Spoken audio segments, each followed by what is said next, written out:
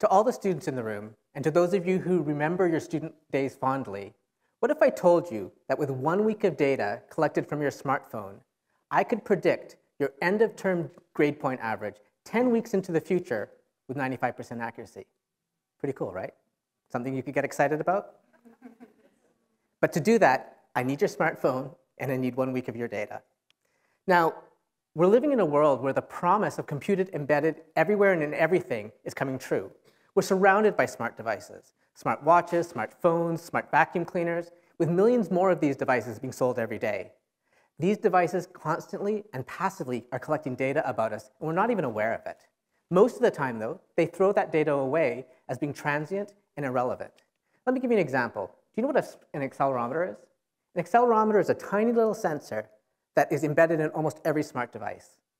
In a smartphone, it collects information about how a phone is being held, and it can collect information about how you're moving through space, whether you're in a car or walking through a space. And it's collecting all of that data and almost immediately throwing it away because it's not very useful.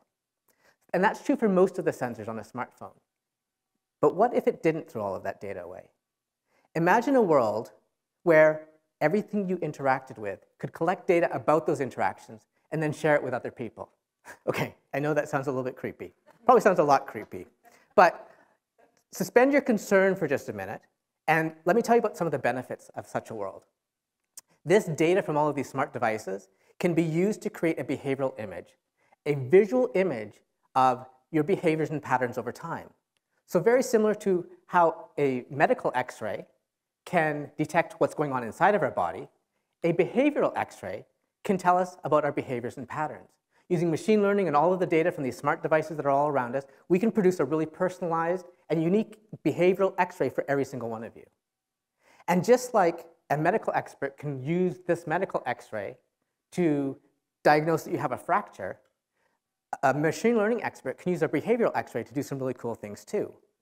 To predict your end-of-term GPA, to predict that someone's going to binge drink in the next hour, or to predict that someone's going to be depressed at the end of an academic term. We can use these behavioral images from all of the smart devices around us to understand, to describe, to detect, and predict issues of mental health. Now I focus on mental health. The National Institute of Mental Health, before the pandemic, found that 21% of all adults suffered from some form of mental health issues. College students were hit the hardest, 18 to 25 years old, at 30%. Now it manifests itself in college students through their grades, depression, anxiety, substance abuse, and even suicidality. During the pandemic, this got much worse, though.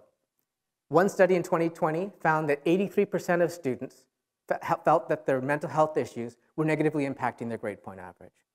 67% thought that they were being isolated and felt lonely. And 50% were positively screened for depression and anxiety. Mental health disorders are a national, if not a global health crisis. So we have all of these devices that can collect information about us. We can use the data to create these behavioral X-rays, and we can use these to understand issues of mental health. And one day, we hope to use the behavioral images to be able to reduce the symptoms of mental health and perhaps even avoid them starting altogether. But it comes down to understanding how you use your mobile devices, how you use your smart devices. So have you thought about all the interactions that you have with your smart devices? Even a fleeting interaction, something as simple that you do hundreds of times a day, unlocking your phone? How that information can actually be used to produce a window into who you are and what your future might hold. We can use these behavioral images to actually understand and address the global health crisis that exists due to mental health. I want you to think about how you can leverage this kind of data to actually impact your future. But right now, I want to go a little bit into the past. I've been in higher education for almost 30 years. And in my time in those 30 years, I've witnessed firsthand the impact of mental health issues on college students. And I was really inspired by some work from Dartmouth College that demonstrated first that you could take this data from smartphones and use it to understand the human experience. And what's really exciting to me is that we can now leverage the smart devices to collect data on hundreds and hundreds of students. So you can see some of my students in the background who are on my research team from the University of Washington and Carnegie Mellon University who have helped us collect data for 7 years on hundreds of students to better understand their grades, the impact of discrimination on their lives, and issues of anxiety and depression. And with other colleagues, we've been looking at issues of substance abuse, heavy marijuana use, and binge drinking. And because there's a nice correlation, maybe not so nice, but a correlation between substance abuse and mental health issues. So we want to be able to understand it all. And from a technical perspective, one of the most exciting things is that we can leverage the same technology. These same smart devices that you all carry around, collecting that data that's just thrown away, we can create these behavioral images that can attack all of these problems. But what is in all of these devices that allows us to do this? All of these devices, whether it's a smart speaker, smartphone, or smartwatch, they all have sensing technology.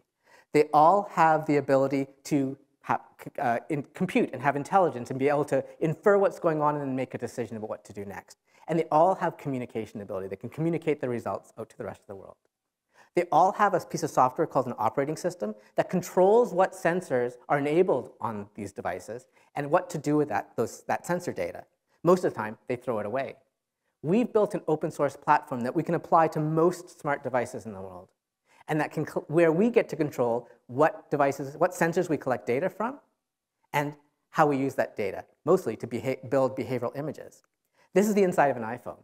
These are all the sensors that you can collect data from on an iPhone. If it's on this list, we can collect data about you and how you interact with the world. In addition to the sensor data, though, we also need to understand what are students' situations with mental health. So we survey them, sometimes monthly, sometimes weekly, sometimes even hourly, to understand their grades, their demographics, how they're feeling, their sense of anxiety, and yes, whether they're using illegal or legal substances at this very moment. And we use this data, so now we have sensor data and we have survey data, and we use this data together in order to build our behavioral images. And we do this in two different ways.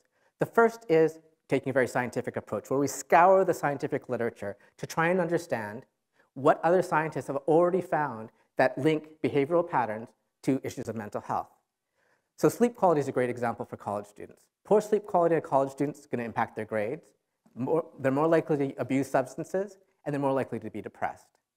We pair this scientific approach with a really exploratory approach, or we call it the kitchen sink approach, where we just compute thousands and thousands of statistics, ones we're not even sure are going to work, in order to see what patterns are there that we didn't know existed before. We take both of these approaches together, and we build our behavioral x-rays that I showed you earlier.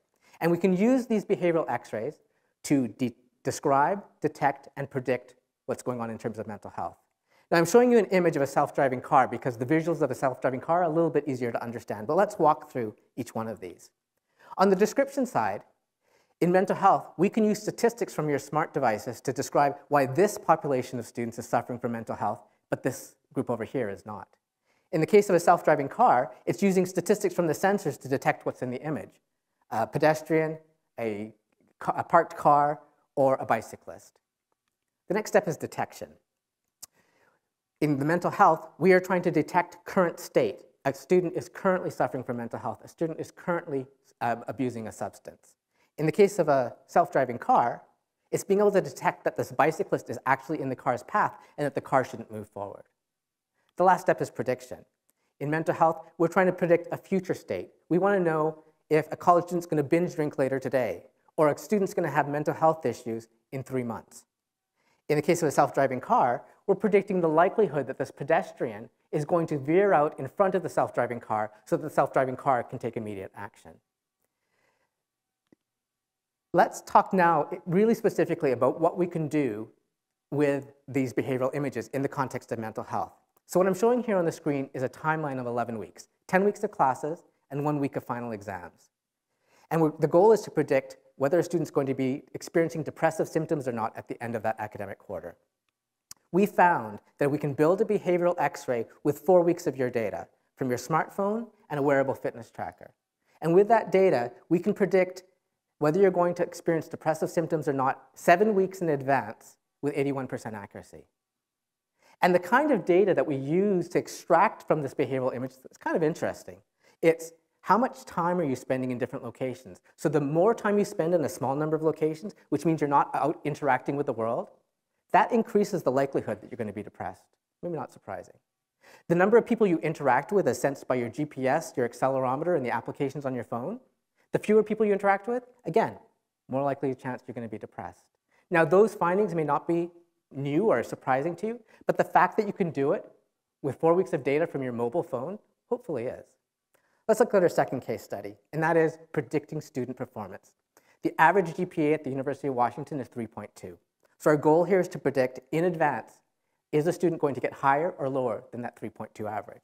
And I've already told you the punchline at the very beginning. With 1 week of data from your smartphone and a wearable fitness tracker, we can predict 10 weeks in advance. So just data from that first week of classes, we can predict whether you're going to get higher or lower than that 3.2 GPA with 95% accuracy. And the statistics from this behavioral image are really interesting. One of them, maybe not surprising, how you spend time on your phone at night. The more time you spend on your phone at night, not studying, the higher the likelihood that you're going to have a lower GPA. Not surprising. But your cell phone service provider is actually a really strong indicator of your ending GPA. Students with low-cost providers tend to have lower GPAs, which really highlights potentially a unique interaction between socioeconomic status and GPA that needs to be explored. Our last case that we want to talk about is our ability to detect and predict that a college student is drinking, binge drinking, drinking to excess. And because this might happen more than once a quarter, we want to look at a smaller window in which to do this analysis. So what you're seeing on the screen now is a 6-hour window. So we can create a behavioral image from 6 hours of data on your phone, and we can use that to detect in real time that you're binge drinking just from your phone, that you're binge drinking with 97% accuracy. There's more. With that same 6-hour behavioral image, we can predict 1 hour into the future that you're going to be binge drinking or not with 93% accuracy. Here, very similar to the work in depression, the number of people you interact with is actually remarkably predictive of whether you're going to binge drink. We believe it's because of the social support that you get through those interactions with other people that limit the impact of binge drinking. Now, to us, it was pretty mind-blowing to see that we could take these behavioral images that are captured from devices that you all carry around, that are built off of data that is just collected and thrown away, that we could build these behavioral images and have this kind of impact on our understanding of mental health. There are some challenges, though, that we need to address. You'd be far from alone if you were a little bit creeped out, or maybe a lot creeped out, by all the things I can sense from your mobile phone. But let's take it one step further. What if the person sitting next to you had access to all the applications you were using on your phone, who you were talking to, who you were communicating with, and where you were at any given time? Super creepy, right? But that's the kind of power we're giving to these smart devices and these algorithms running behind the scene. What if you had a system that could predict that you're going to suffer from a mental health issue, and it started sending you these messages about how to change your behavior in ways that were not really appropriate? That would be really challenging and really creepy too. So we know we have some challenges to address. First and foremost, there's issues of privacy, and also our sense of self-agency, our ability to be in charge of our own destiny. We try to address these problems by shrinking our behavioral image as much as possible, collecting only what's absolutely necessary, and trying never to let that data leave the phone. But there's another challenge, and that is, now that we can predict that someone may have a mental health issue in the future, what are we going to do about it? And this is the problem of intervention. So how are we going to intervene to try and improve somebody's life in a not creepy way? Again, we're trying to use these behavioral images that we've collected to personalize and customize an intervention that's going to work for you for the issue that you're facing, or that the system thinks you're going to be facing, in a way that's perfectly tuned to your current situation. Despite the challenges that exist with this kind of technology, the opportunities to do good in the world are huge. We're going to be living in a world that's more and more computationally advanced. Billions of smart devices are being added to the world every single year. And it's not just smartphones, smartwatches, smart speakers, smart vacuum cleaners. In my group, we've instrumented pillboxes, coffee machines, telephone lines, in order to detect cognitive decline in an elderly population. We can instrument almost any object you can think of. So imagine a world where everything you touch, interact with, or are just standing next to has the ability to learn information about you and use that information for good or for bad. We have to think about how we want to engage in this world, how we want to live in this world, how we want to control this world so that we get the benefits, so that we avoid misuse and we avoid, the fundamentally creepy nature of this technology. It gives us opportunities. It will enable new opportunities, like a doctor being able to use behavioral images of her patient to try and understand why this patient is healing and this patient is not. For an economist to look at population-wide spending trends to understand a regional economy better. And for a teacher to understand the behavioral images of her students, to try and understand why students are performing better or worse in her class. Despite these opportunities, there are these challenges that we need to address, and we have to be fundamentally intentional about how we're going to use these devices, how we're going to learn from these devices, how we're going to interact with these devices, how we're going to learn about ourselves, and how we're going to learn about other people around us. And we need to do that now. This world that I talked about, it's coming soon, and we need to start preparing for it today. There's promise, though. There's a promise that we no longer need an expert to tell us that we're going to have a behavioral issue in 2 months or later today, that we can do it for ourselves. And that's the real promise behind this technology, that we can use the devices that all of you carry, using data that's just mostly thrown away, to create a behavioral image that is so accurate, it's to a degree we've never known before. Think about that. So think about all the devices that you've interacted with today, the objects, the chairs you're sitting on, the floor you're standing on, and the behavioral image that we could produce from just what happened today. Think about what we can learn about from these behavioral images and what you want to learn about these behavioral images. In 1 minute, we can learn, collect data, and analyze that data that can significantly change your future. Think hard and tell me, how do you want to use your minute? Thank you very much.